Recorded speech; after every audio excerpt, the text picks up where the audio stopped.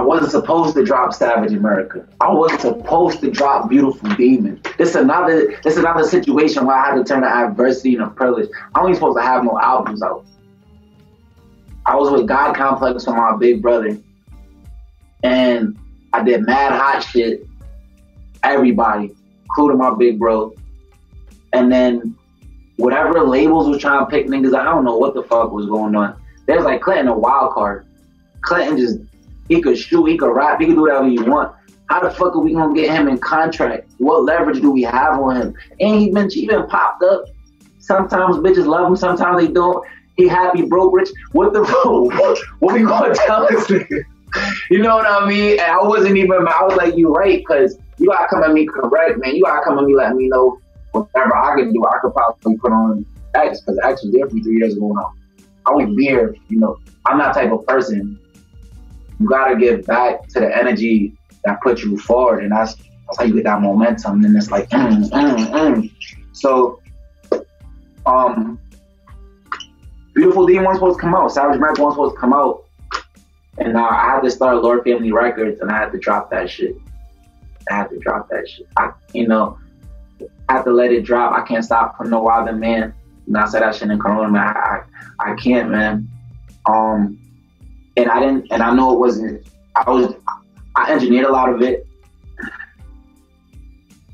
Just think about this shit. I engineered a lot of that shit.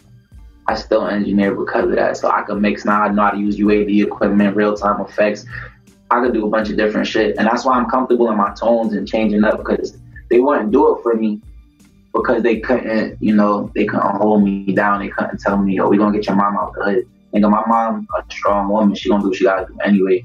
They couldn't tell me, I'm gonna look out for you and your homies. All right, we need somewhere to stay right now. We need something to eat right now. I was never simple-minded. I never dealt with promises and hope. I was always like, what's up? But you need me to rap, like, on a mic? You want to pay me? Are you going to show me cash first? No. All right, I can't. You lying to me, nigga. Like, you feel me? Like, they all trying to swindle you when you're young and, get you into this groove to think, do what they say, do what they want. And this could be whoever. I'm not, pinpointing anybody, because sometimes people have great intention. Sometimes people will see something that you don't see yourself. But I didn't get that opportunity to meet those people at that time. So I was like, nah, I'm just doing myself. And I dropped Beautiful Demon. I was singing. The first song on Beautiful Demon, Drown. So this nigga Lee, that he's like my bro's safe producer. Like, we all do shit together, produce, whatever. This nigga Lee started crazy. Like, I ain't gonna give you the fucking record to drop. I'm like, nigga, yes, you are. Yes, you are. Like, and this is the crazy thing. I threw some shit up on SoundCloud. They have like 200,000. I don't even fuck with SoundCloud right now, but I'm coming back. We'll be back. I couldn't fuck with SoundCloud, and I'll show you. They hit up SoundCloud, and they was like, oh, they didn't give me permission to drop the record. And there was like a copyright infringement with SoundCloud. You don't need to have legal proof. You could just start a dispute and they'll take records down unless you're a label with the power to hit up those that be at SoundCloud. The shit fucked up my whole release. I never hit like $250,000 before. So they took the song down because the producers, was on some funny shit. I was like, and then I registered with BMI. I copyrighted my song, sent it back like, SoundCloud was stuck. Like, nah, you're not putting up. Hence, Spotify, Beautiful Demon. I was like, fuck it. Now I gotta do something. They done took my shit down. They missed it like it comes my neck. I gotta do something. So that was why I did that. The producer ain't want to do my shit. I'm the producer. Took my ass on that skateboard with that Glock right over to his fucking shit. Yeah, right. You never seen a skateboarder with the gun, right? But you see a bunch of them now. You see them, nigga. You see a bunch of them now. At that time, they didn't understand that was a person. They didn't know that people could be like that. But he's a skateboarder. He's a shooter. What the? Oh, nah. So, you know what I mean? Slid on like, give me my record, bro. I cannot tell you a lot of niggas that'll pull a gun on somebody for their record. That's how much I believe in my shit. I can't tell you a lot of people how to do that. You know how much you risking? I went to that nigga house. I knocked on his fucking door.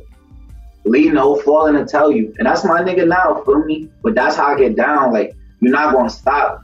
Well, and look at us now. Him, me, all of them. Like, it is what it is. But he got platinums now. You know what I mean?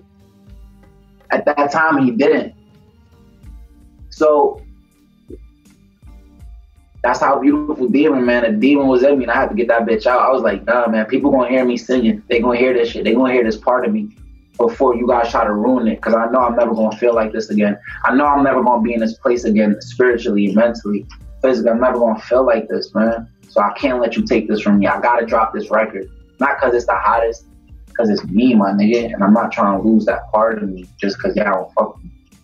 So that's what Beautiful Demon came out. And in Savage America, so me and Saint released some shit called The Real Dope Dealers. Somebody on the label took my verse off and then released it. And then re-released this shit. And then Rap Genius got my lyrics, got my name on the lyrics and shit. I'm like, oh, they got me fucked up. No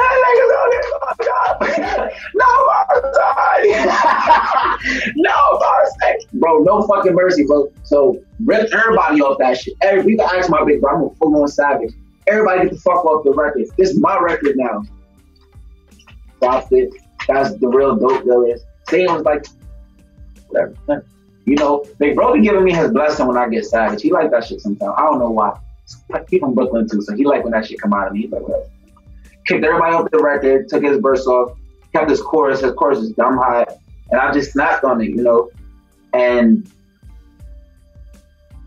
you know, Savage America, you know, like, this shit is savage. Y'all don't even get how this song came about. Y'all don't get how a couple of these songs came about. Like, and you know, so fast forward, the album, the work that was supposed to drop, I Caramba, never dropped.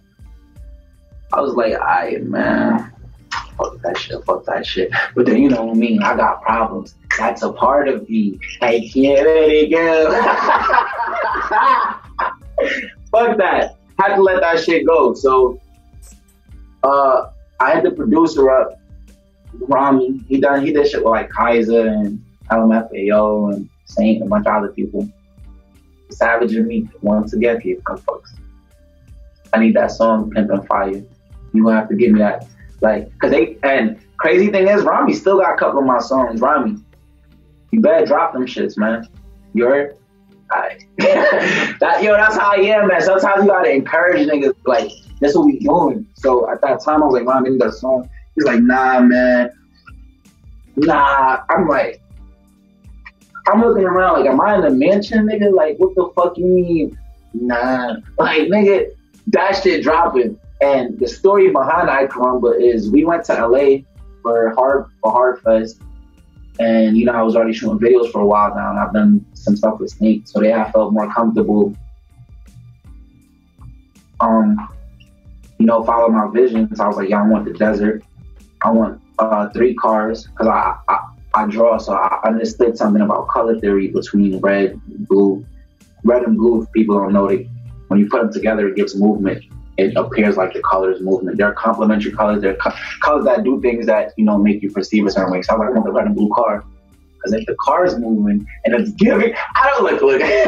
The car is moving, it's giving movement. It made sense to me.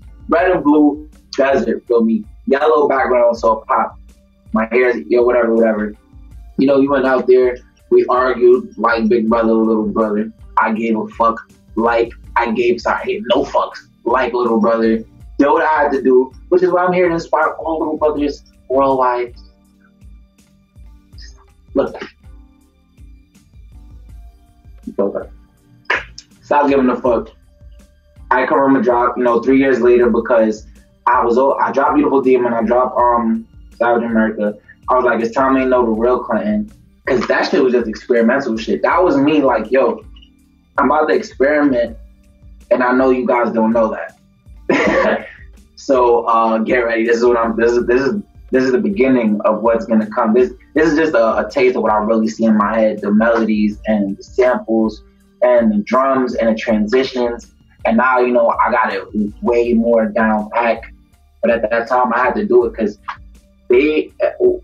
those times they wanted what, a little bit you, and then music really transferred from Beautiful being inside of Savage America, because at that time people were like more into like, and let me go through music in the last 4 years. We went from soft rap to baby you love it, I'm fucking you up in public, I gotta double up everything, yeah, you fucking up the budget, to, you know, riding with niggas, I'm keeping my 40, she thinks she my shorty, she knows she not shorty, 40, I keep me a 40, my niggas like 20, we shooting like music, and then we started,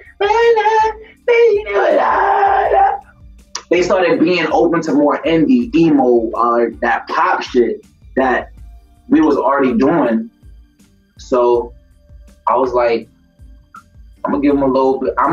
This is shit I was already doing. I didn't think it was cool. I was just already me. So I'm like, fuck it, I'm gonna give them a little bit. And then you see a lot of other artists, you know, labels watch, man. That's what you gotta realize. To all my young artists out there, labels watch. I've been in a lot of rooms where you think you about to make a record, the first thing they go is, yo, what are you doing? We're going to Spotify to see the hottest record. You like, wait, what? Whoa! Believe, trust me, I got this. Type in some nigga you never heard of before. 850, 960. Look at him, he's hot, he's fired. This record, shit, you won't even do a record like this. You would never do this shit. This shit's hot. This is what we're doing. And that's some of you guys, bro, that are putting out shit that's fire. And there's people watching and taking and utilizing it in ways that you can't. And I just want it to be that label that can find those people that are, you know, the real hot ones. Not the ones that are getting microwave because you could control them. The ones that could bring shit to this culture that I could never do. That we need them to do. That we need people like that to create so it could make us better at whatever the fuck we doing.